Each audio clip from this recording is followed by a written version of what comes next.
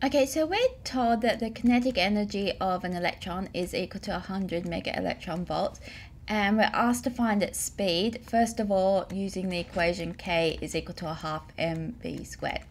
Okay, so v squared is equal to 2 times K on m, so we can substitute in here. 2K we're told is 100 mega electron volts. So that's 100 times 10 to the 6. This is to account for the mega. And then to get it into joules, we multiply it by the charge on an electron, 1.602 times 10 to the minus 19. And then we need to divide by the mass. And in this case, it's an electron. So it's got a mass of 9.109 times 10 to the minus 31. So we solve this and we get 3.517 times 10 to the 19. And this is the velocity squared. So we take the square root and we end up with the velocity is equal to 5.93 times 10 to the 9 meters per second. Now, clearly this can't be the velocity of the electron because this velocity is greater than the speed of light. So this tells us that this is a relativistic electron.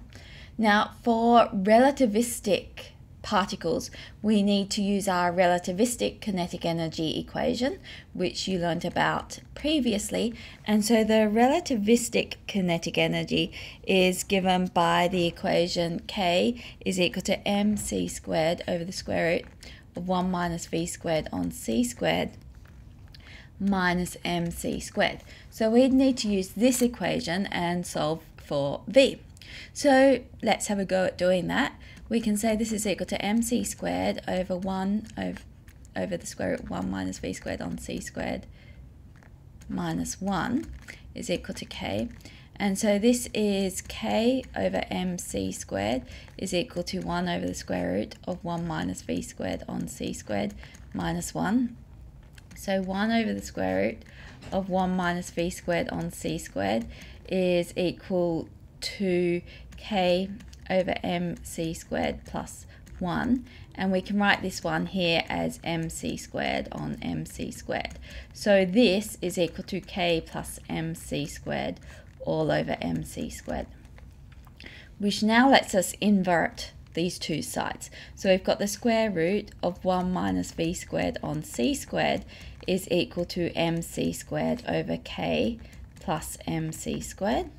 And now we want to square everything, so we've got 1 minus v squared on c squared is equal to m squared c to the 4 over k plus mc squared squared.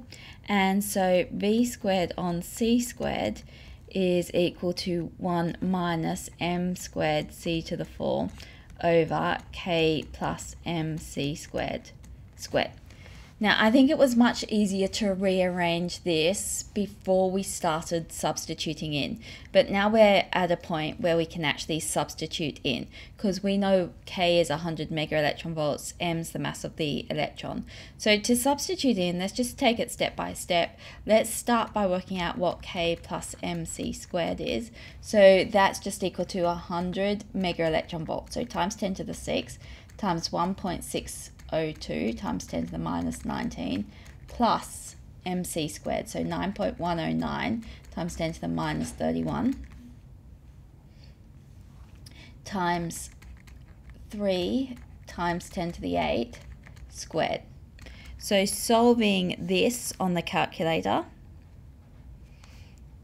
we get 1.61 times 10 to the minus 11. And now I think we're ready to substitute into this full expression. So we've got v squared on c squared is equal to 1 minus m squared. So this is 9.109 times 10 to the minus 31 squared times c to the 4. So that's 3.00 times 10 to the 8 to the power of 4 divided by this thing, which is what we've worked out here. So 1.61 times 10 to the minus 11, and that's squared.